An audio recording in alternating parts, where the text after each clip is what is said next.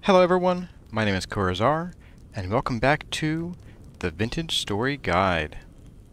As you can see, we are in front of our ever-expanding and ever more detailed house, and I actually just finished chiseling out this window and this overhang this morning. Today, as I threatened, we are going to continue our discussion on automation. Last episode we did the quern. This episode we are going to do something else. But first there are a couple things that I need to take care of. I realize I have been remiss because every good house needs a sign, right?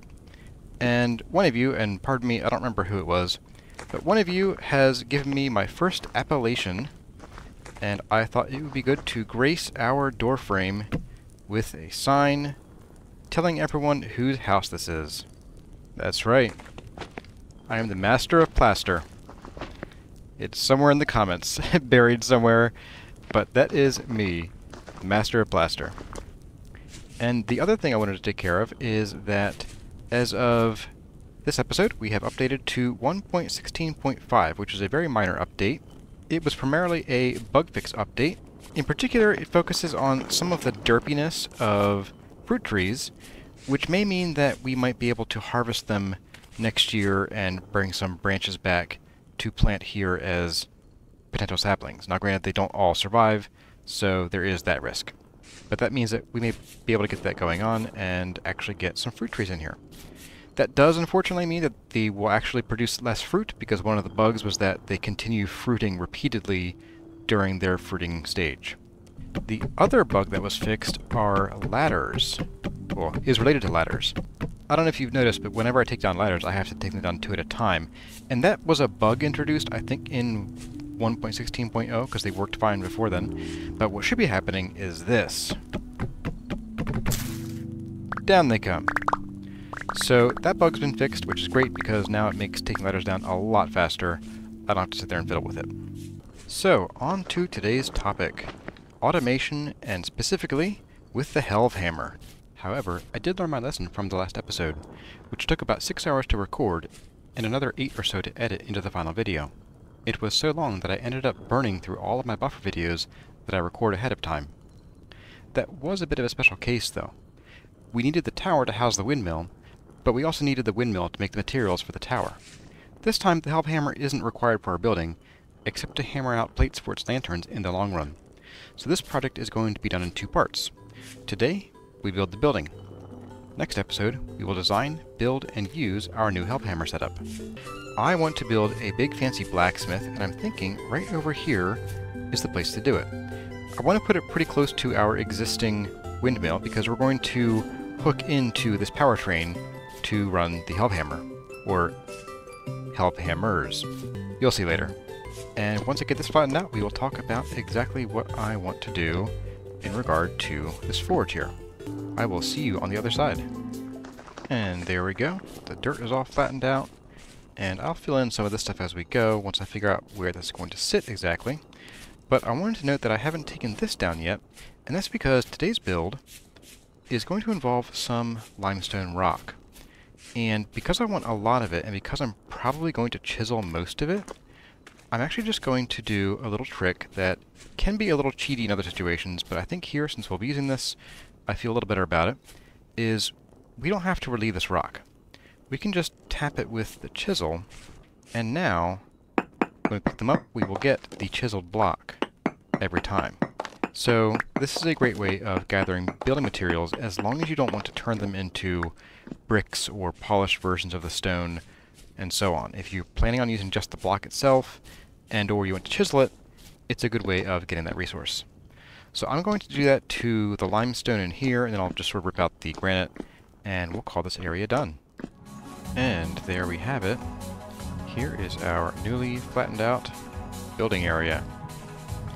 So like I said, I wanted to put this over here near the windmill. I don't want to put it too close, so I'm thinking maybe 6 or 8 blocks away over here somewhere.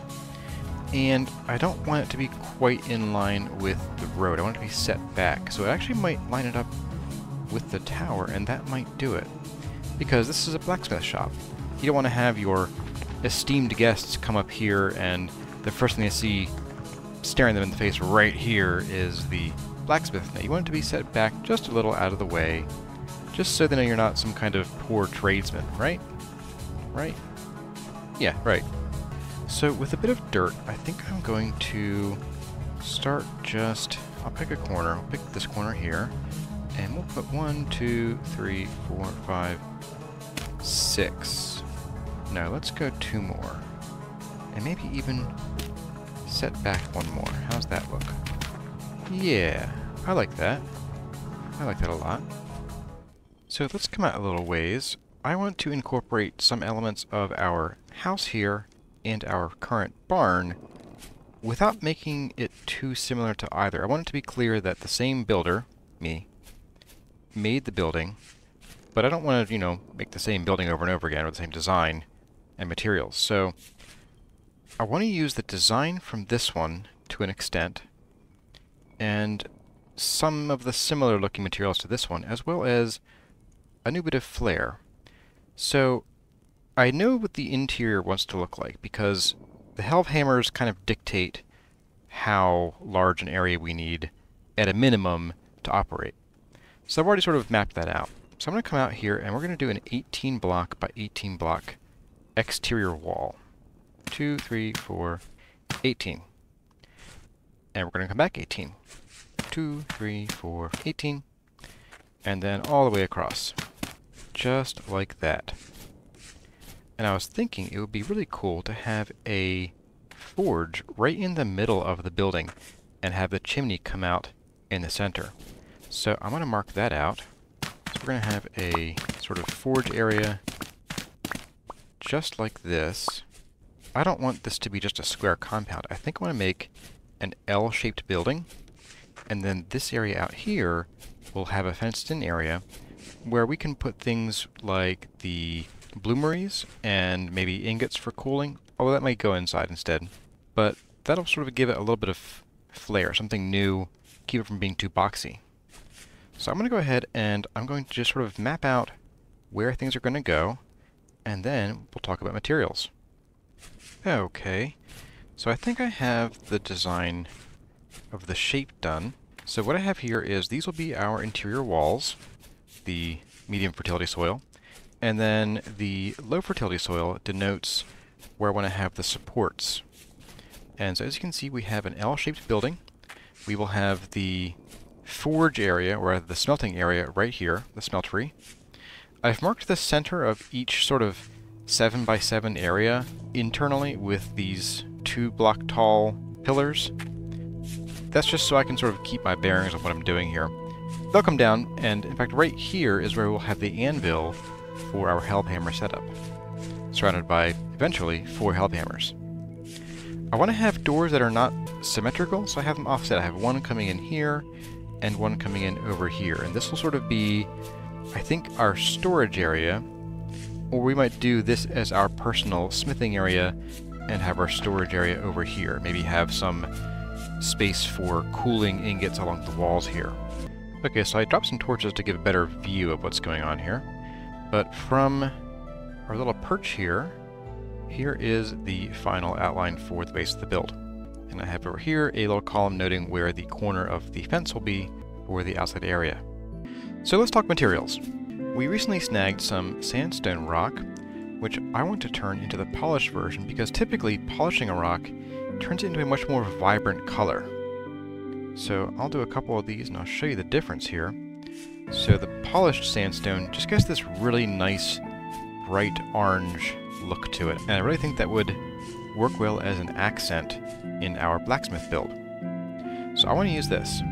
So we're going to have some sandstone along the bottom, and then I was thinking we would use the limestone as kind of a plaster replacement, because look at this, we have the sort of dirtier, yellowier color of the limestone I think would fit the blacksmith better, because we're going to have, you know, burning coal over here, there'll be soot everywhere, there'll be sparks flying. This building isn't going to be as clean as the main house. So I think using this limestone will be a nice touch, and it'll still bring over the same kind of white color of the house without matching it too exactly. So we're going to have a sort of white colored wall, And we'll have windows that reflect this design over here. I'm not going to use trapdoors this time. I'm going to actually chisel in some slab. Oh, that was our our lamb just scared the bejesus out of me. Whoops. So I'm not going to use the trapdoors. I'm going to chisel some custom slats out of oak. So I'm going to go and place an oak slab over here. I won't chisel it here, but I want to get the color in so we see what we're going to work with. So here we have our oak slab. There we are. The supports on the house, which will be here, will be oak wood. 1, because it's plentiful. 2, because it sort of just matches the area. And 3, it's also pulling a material from that build over there. And then lastly, I'm going to have some amount of granite stone brick in here. And I'm probably going to do a similar design as the barn over here, where we have the walls be actually sort of slabbed walls like this, and then have the brick peeking through here in place of the cobblestone. And I might just change this up by recessing this upward 1 more block, or by moving this upward 1 more block, just to make it different enough of a design that doesn't look too exact, just that you know the same builder was the one making it. And then for the roof. The roof, I unfortunately don't have the exact block we're going to use, and this is kind of a poor substitute. Why am I using dirt? Give me ladders. But we're going to be using some fire clay shingles for the roof. Now, the fire clay shingles are a good bit darker than this. In fact, I'll bring it up in the handbook. So here we have the slanted fire clay roofing. As you can see, it's not quite as bright and pink as the fire clay bricks. It's kind of got this pinkish, orangish, greenish hue to it, and it's kind of mottled, you know, because you got mildew and mold growing on your roof. So I think that will go really well on top of the rest of this build. And between the sandstone and the fire clay shingles, I think we'll have a unique enough look that it will stand out while still fitting in. So that of course means that it is time to get our resource gathering on. It is time to go and pick up all the stuff and go and find and acquire all these materials. Let's get to it.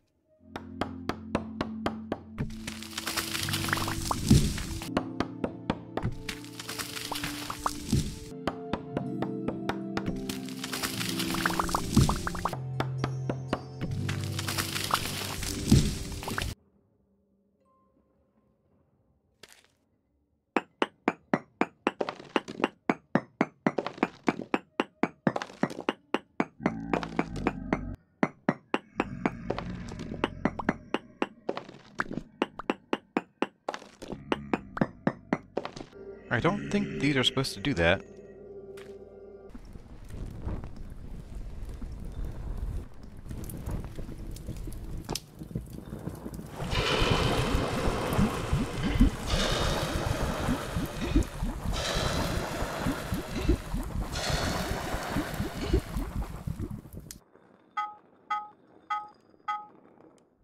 Well, I don't quite believe it, but we have found another trader here. And I didn't see this one on the map at all, even though it was staring me in the face the whole time. Here goes nothing. Clothing trader. Well, not my favorite, but we can sell you some stuff, so... Okay, it's something new, I guess. It's something new. Well, we seem to have busted into a cave while checking out a sandstone deposit. Let's see what's here. Any ghosties hiding? We don't have many torches, so we'll have to be a little conservative with them. I hear many friends. Hello, friends. Oh, you want to share your rocks with us? Well, thank you. Thank you so much. I love rock collections. Let me share my arrows with you in return. Do you like my arrow collection? Oh, you want to see it again? There you go. I'm happy to share these with you.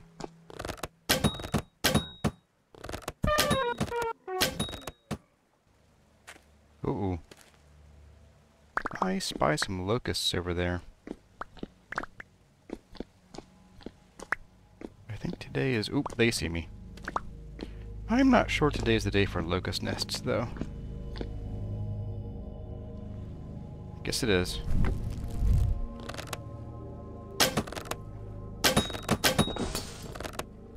Well, you know what? Since we are here, so lamb looks like. Let's do it. Why not? Hello?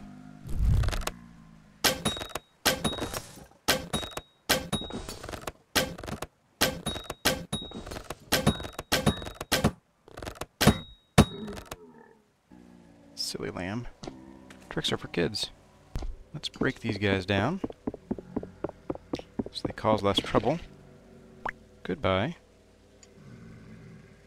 Why are we not hitting you? Oh, thank you.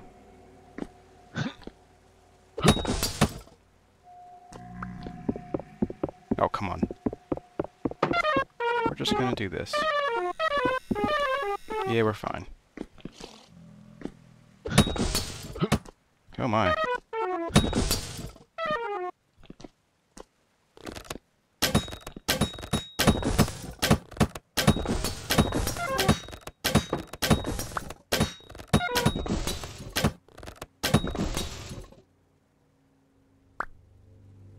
Close combat archery. That's me.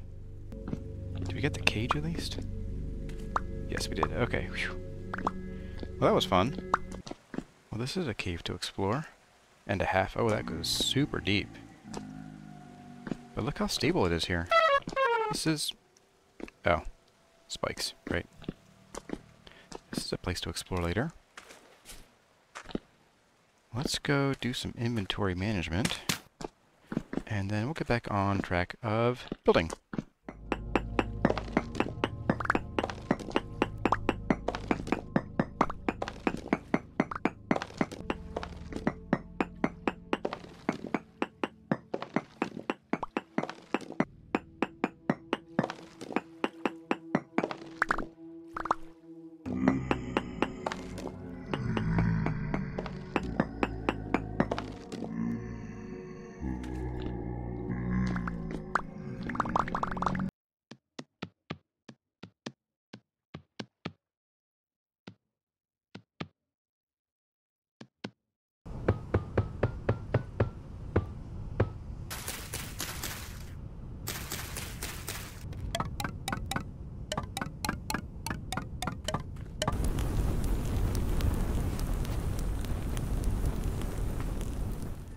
Okay, and while the snow falls and covers everything in white, let's start getting this building in.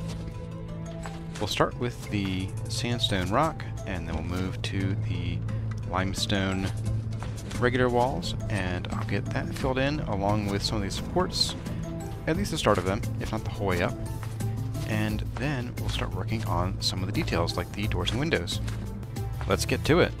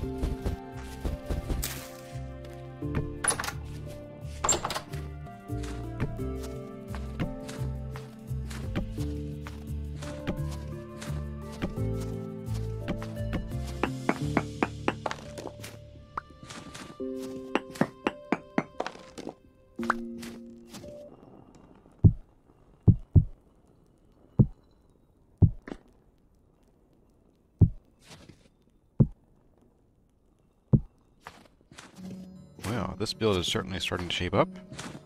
I guess we can take down our sample now. Much better. So now we can see the corner of the forge's chimney sticking out here a little bit. And I shifted the chimney one block this way and one block that way to make it stick out an extra block, because it was just going to be a single sort of column of blocks in the corner, and it looked kind of funny. It looked sort of weak, I think. So I think it looks better this way. Inside we have our wonderful light system, and this will be the forge proper. We'll have up to 4 different fires going here, and I will have to put something at the top to make sure we don't get snow and rain in and dousing our fires. But here we have sort of the vent hood, making sure that the environmentally friendly coal fumes and exhaust doesn't permeate the room here. We're going to have a lot of ventilation in here because, again, this is a forge. It'll be hot in here, and it'll be stinky, so you want to get all that smoke and hot air out. So here, along the walls, we'll have a lot of windows, and then I think what we'll do is the roof will have sort of right in there, I want to have some like fences to sort of give additional ventilation. Not that we actually need it in-game, because temperature from a forge isn't really a thing, but I wanted to have it because it's, you know, neat and interesting and fits the theme of the build. Now for these chiseled window slats, I'm actually going to be using the full-size wood plank blocks, because I want to have the slats be vertical, and it would look kind of funny, for instance here, if I had vertical slats made out of boards that went laterally. It just wouldn't make sense, they'd fall apart. So I'm using the vertical orientation, which you can't get from the slabs, but this will do nicely. And from here I want to do chiseling on this wall, just like on the barn, where we have the actual interior wall set in by 1/2 of a block. So from here it's going to be a lot of just chiseling out, pretty rough chiseling at maximum size, and then we'll come back in with some of the details. So I'm going to get to work on that.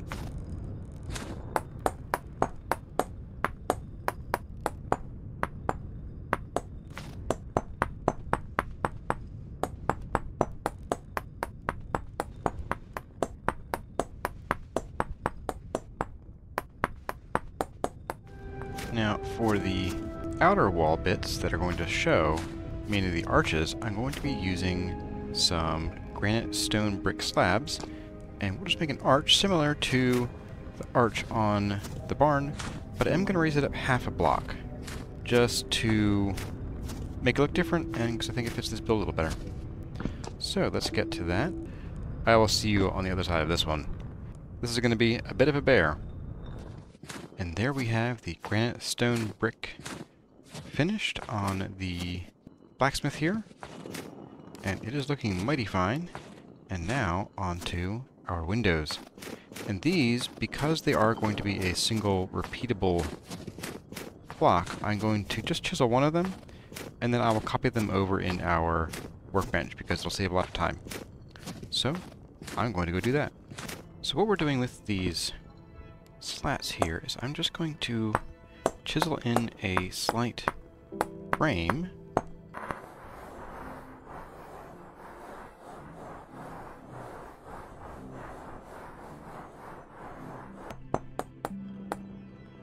And then, starting from the center, I'm going to have 2 block wide gaps, followed by 1 block wide slats.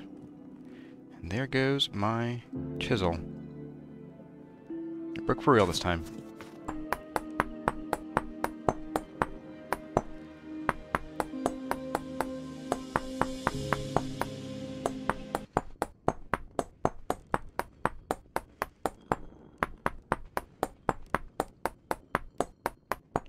And there we have our window lattice, so we can see what they're at is. Anyway, I kept this extra little lip here that I made by accident while I realized I could speed up some of this work by hitting this area with the 2x2. And I think I kind of like it, so I added it back in partway through. And this is what these will look like. Now, I need to go and do the inside part, just sort of the first bezel piece. And then we will go inside and copy this. Oh boy, do I feel like a dummy. So apparently you can't copy the blocks because it's looking for a special vertical version of the oak planks that don't exist as an inventory block. Because when you place down oak planks in the vertical orientation and then you break them again, you get the regular block back with the vertical, or sorry, the horizontal orientation. However, this mod is looking for a vertical version of these oak planks, and we can't do that. So, tell you what, for now, we'll just put these back where they belong, and we will chisel them as time permits. Which is not today. Okay, so let's get back to work on the rest of the main build and get this finished out.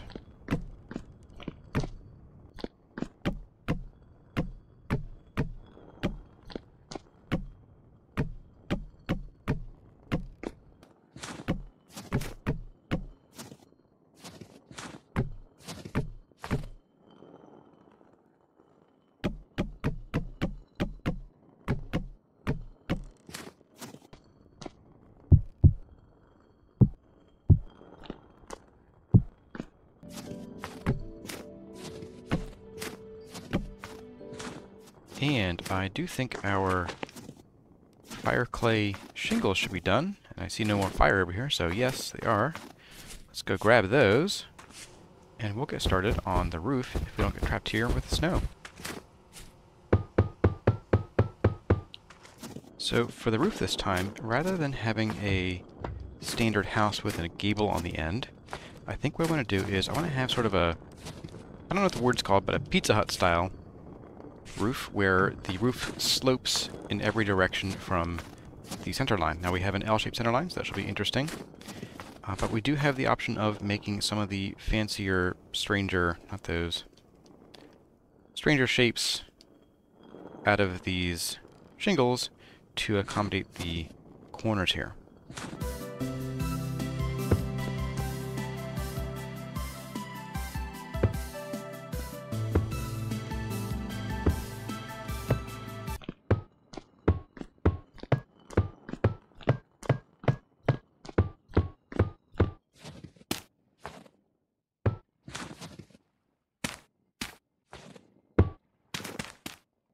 Well, it seems I have once again underestimated just how many roof tiles we need.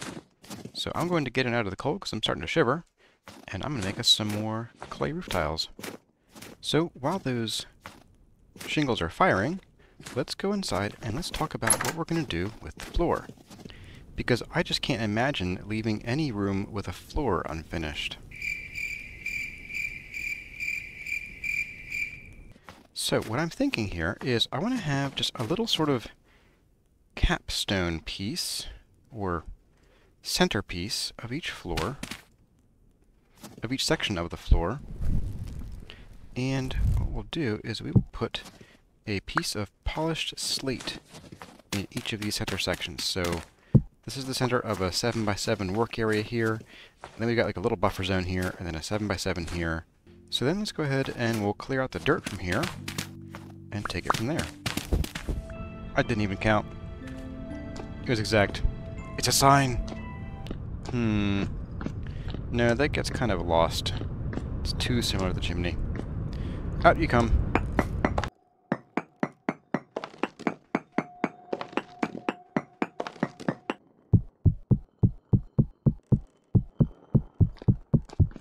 And there we have our floor. I think I like it. This is just a nice touch darker than the walls, but they still carry the same color, so it fits the area. And I think what we can do is, when we come in here for a detail pass, in the areas where we have things like the forge, or the anvils, or any other place where there's fire involved, we can come in here and we can chisel some dark spots, as if the floor has been scorched by pieces of slag and metal that spray off from the anvils or pop out of the forge. The forge that doesn't have any snow in it now. Ahem hem.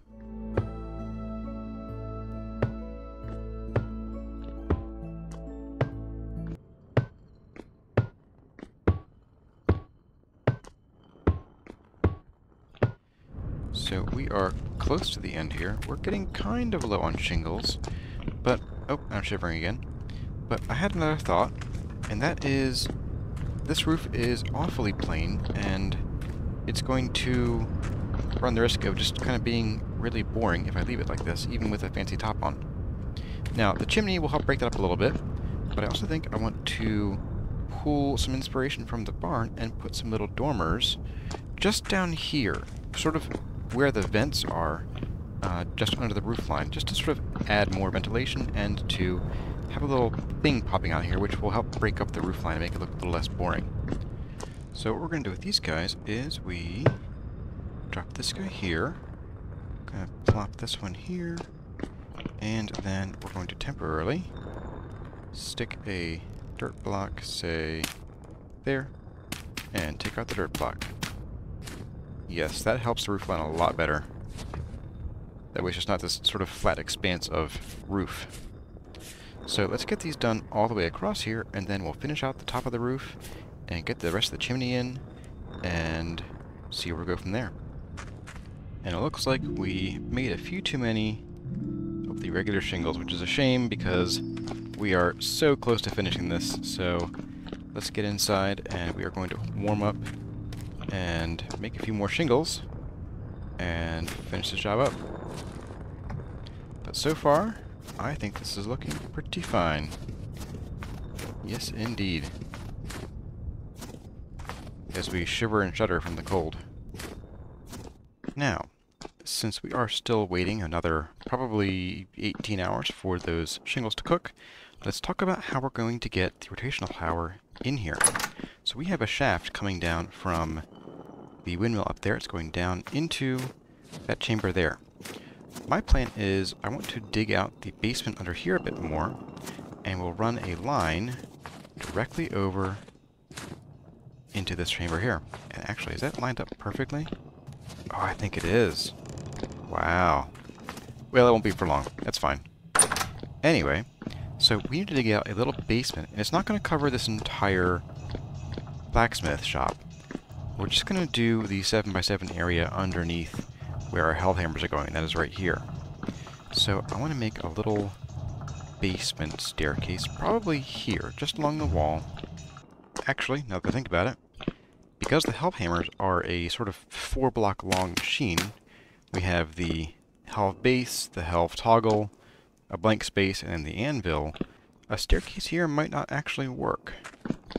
And I don't want to put it here, and I don't want to sort of clutter up any of these other sections with the staircase. So what I might do instead is we'll just put a ladder in this corner. It'll be out of the way.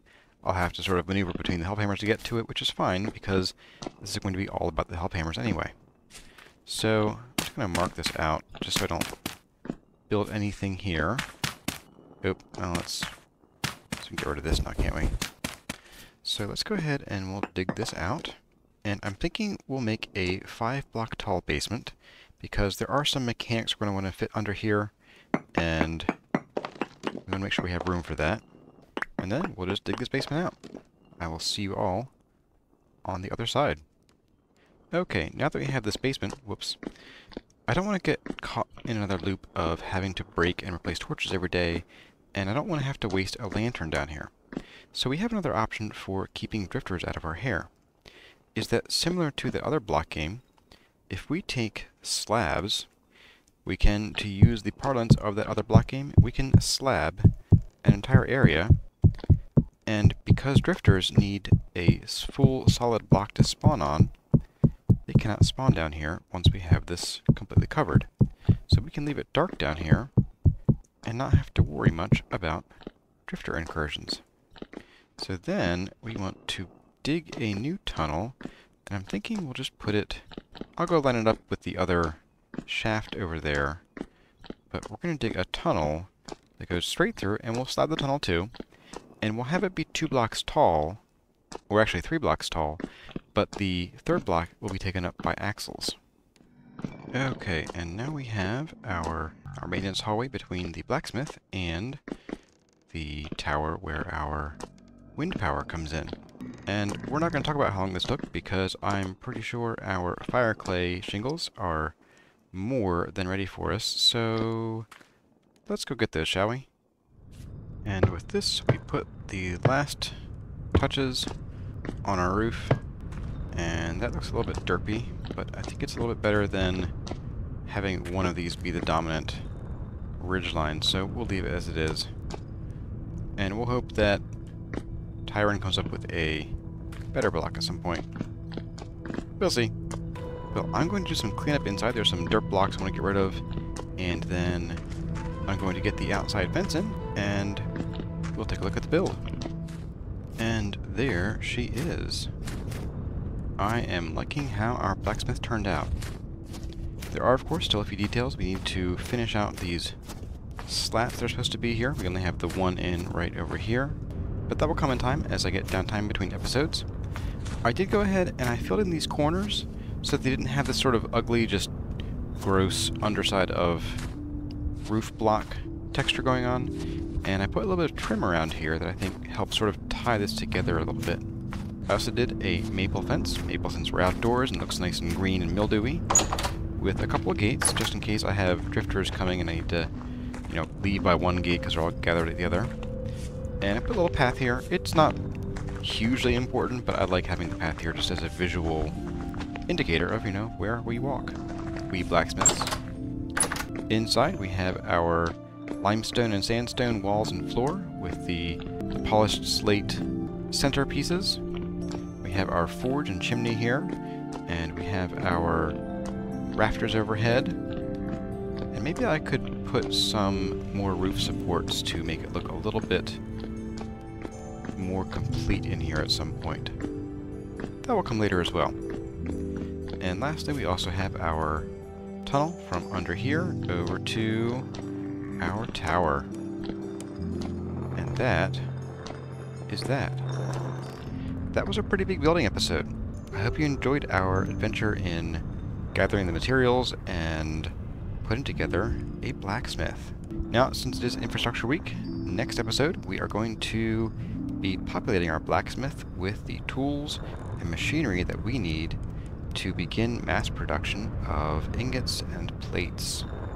Anyway, that is about it for this episode. Let me know what you think of the blacksmith in the comments.